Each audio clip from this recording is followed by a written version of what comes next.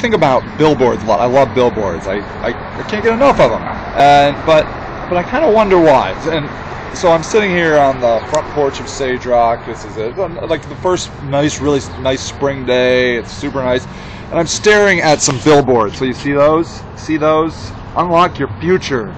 Enrolling now. I mean, they're right in front of me. Did you see those? They're right there. I don't even know what they're about. And then on top of that, right over here, there is a huge billboard. Okay, huge.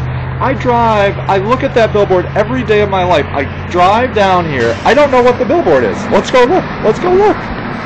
Look. There. It's, what is that, pink?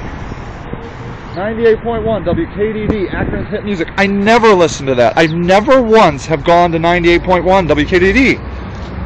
I don't know what that means. I don't know. I mean, I just don't know. Do you think billboards work? Subliminally? Let me know.